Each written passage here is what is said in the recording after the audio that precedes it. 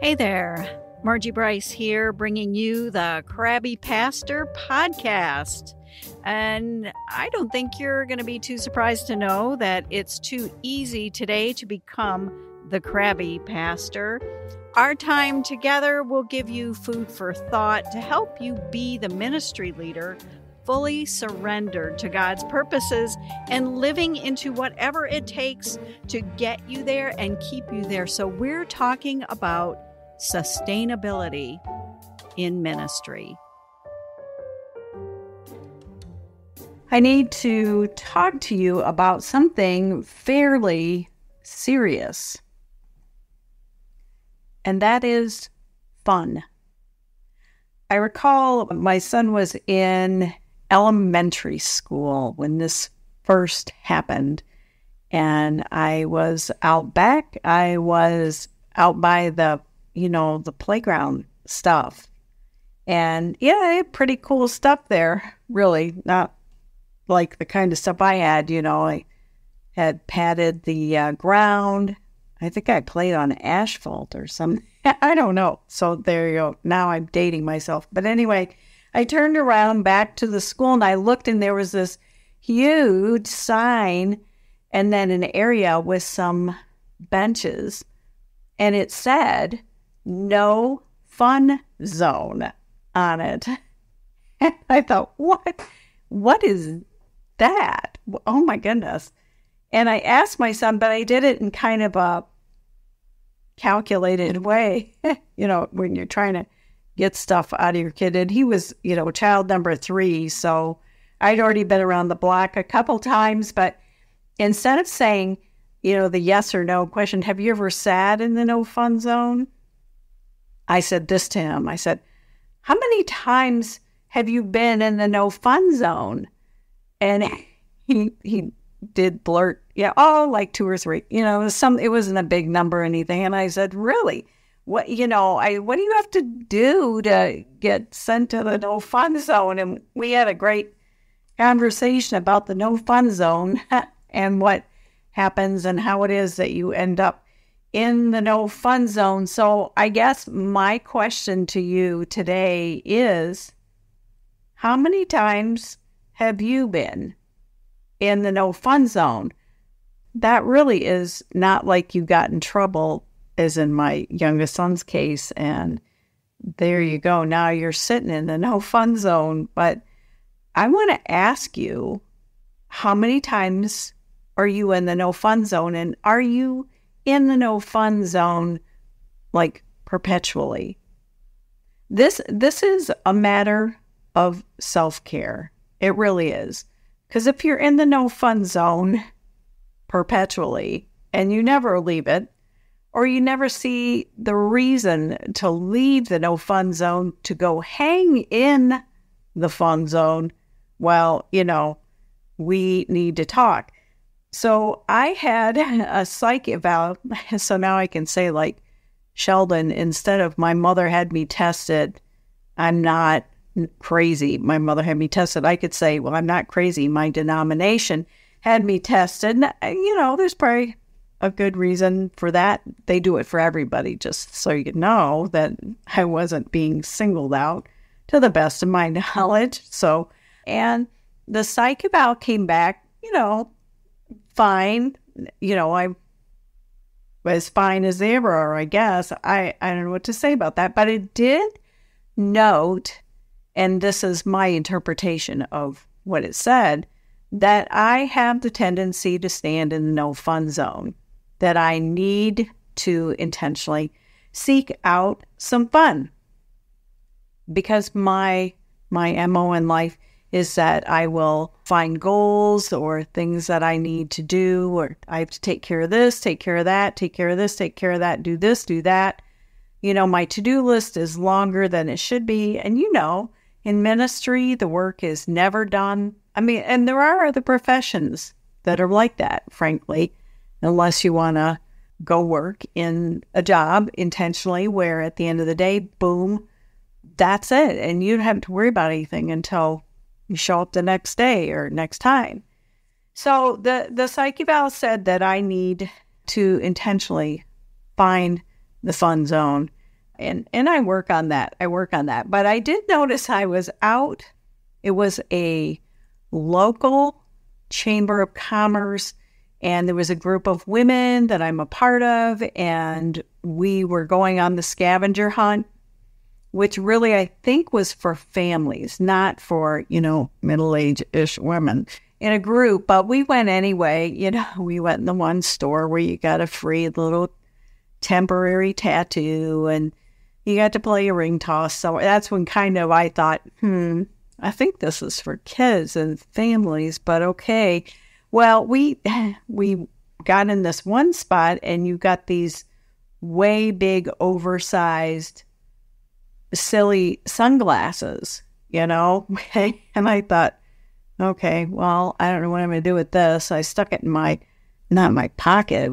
It was like more like a big a purse thing that I had. And I thought, Mom, but until someone in the group, there's always someone in the group that says this kind of thing.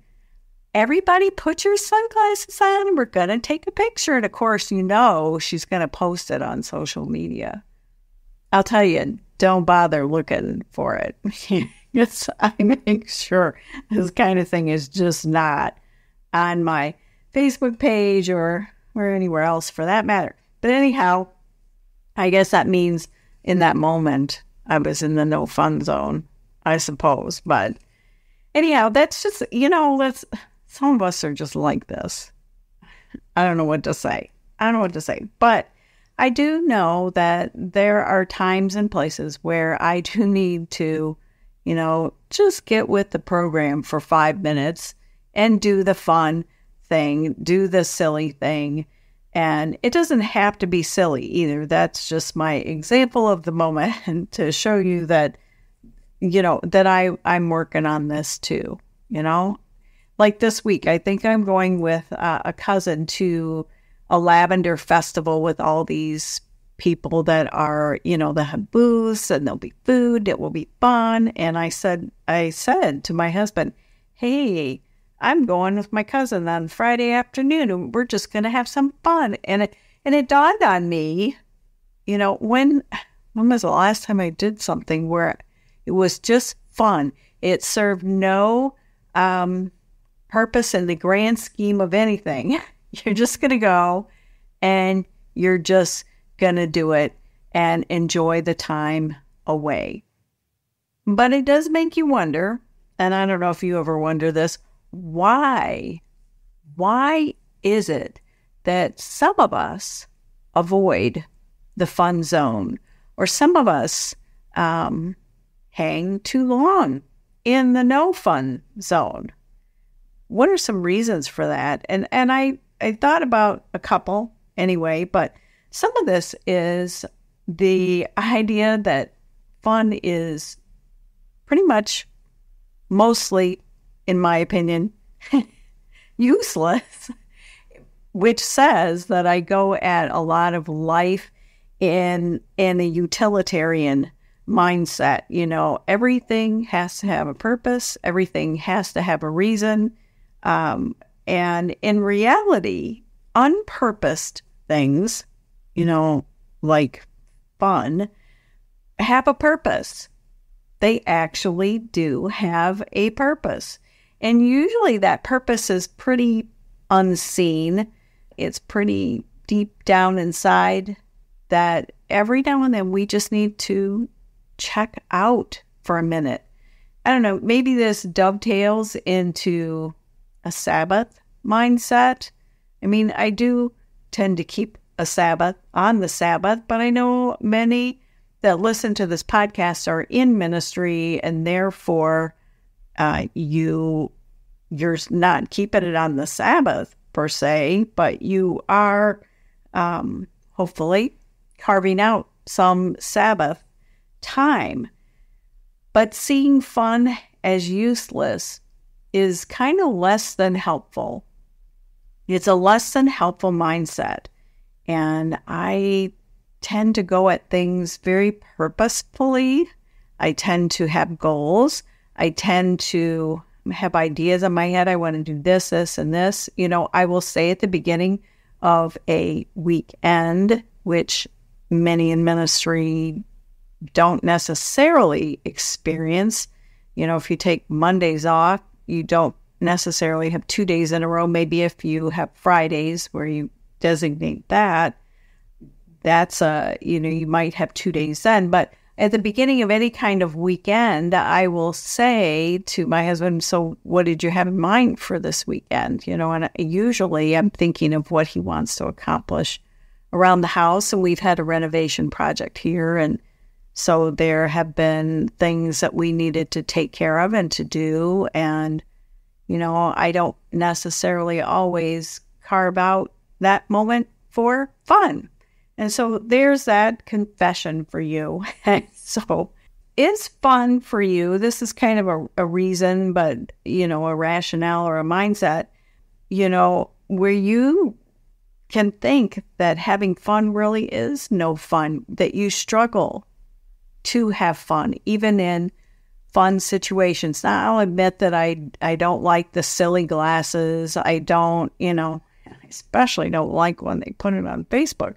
But I will go along with it, and I will go out in an afternoon or an evening when this group of women are doing this, that, and the other. I actually have shown up. This is a good confession. I have shown up at book club not having read the book. That's not necessarily fun because not in the same way as wearing the silly glasses is, but I have actually done things that are unlike me and put that kind of in some sort of a self-care category of, I am always the good student. I always want to be prepared. I always want to have done the assignment. And I thought, for heaven's sakes, I have been to these book club meetings, and there are people there that don't even necessarily discuss the book in the way that I would have discussed it, which really talks a lot about plot and what was the author's intent and all that. And I thought, I just need to rein myself in. This is not helpful for anyone, that I am cutting myself off from things like John 10:10, have life and have it in abundance. So I thought, this was a moment of fun in my little mindset anyway, actually showing up at book club and not having read the book. And, I lived to talk about it. I didn't have to be on all the time to just enjoy other people's company. So that's when I said to myself, I haven't read the book, but I want to go and connect with other people and do something silly, do something just for the sake of doing it that has no rhyme, reason, purpose, or goal attached to it. So I actually did show up, and I did have a good time at the book club where I had not read the book. So where do I want to go with this? I want to have a challenge. I want you to schedule some fun. As I said, I'm going to the Lavender Festival this weekend. I probably need to go and smell the lavender and just chill. And I guess I want to ask you, what kind of fun could you schedule into your life just to chill and do something that doesn't have a purpose, do something just to enjoy other people's company, do something to just enjoy the life that God has given to us? And I don't often do that. I have the mindset, this is where I go, I don't know about you, probably there are a few that are as deficient in this department as I am, but life goes along, and good stuff happens, positive things happen, fun stuff happens.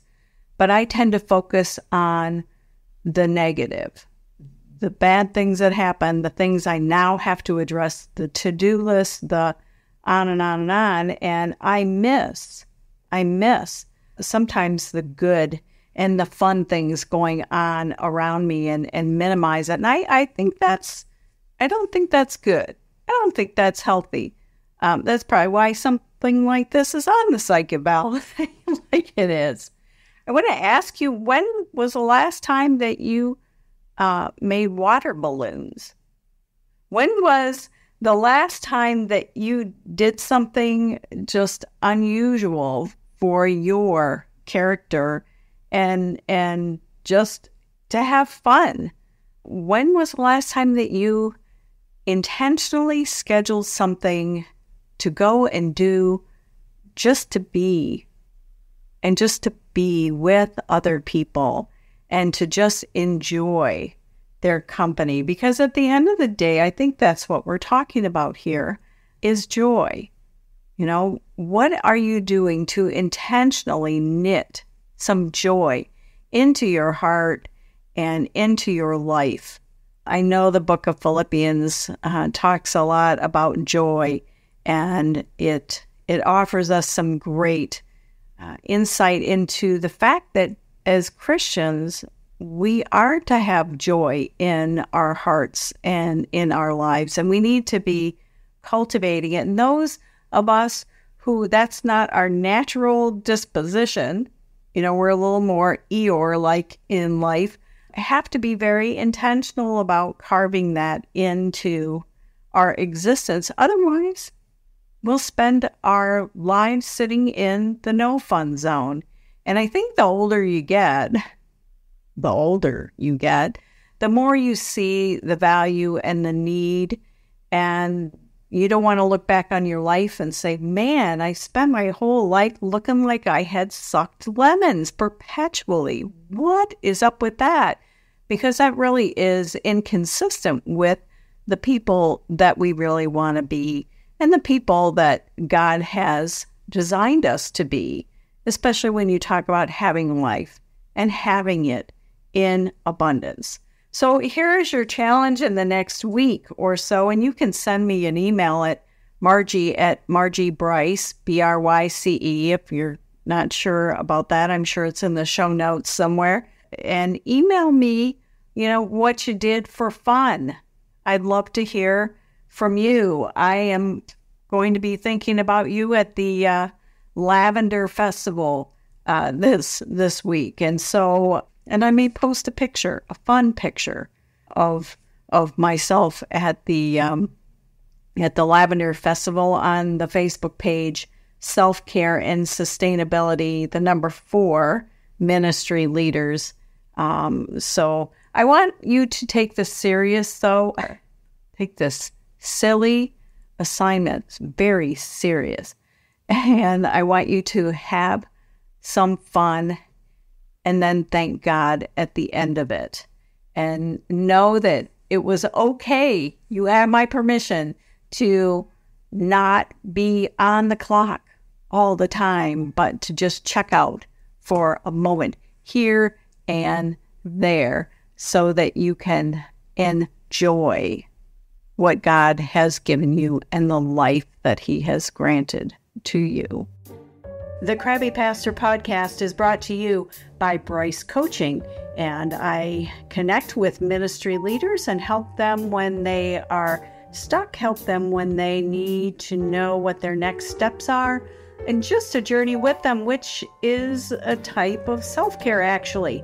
But this podcast is also brought to you by Bryce Glass Art. You can find that on Facebook. So when I am doing this podcast, it is paid for and sponsored by the glass articles that I make and sell and the coaching that I do. And it is my privilege to call you to radical self-care so that you can go the distance with God.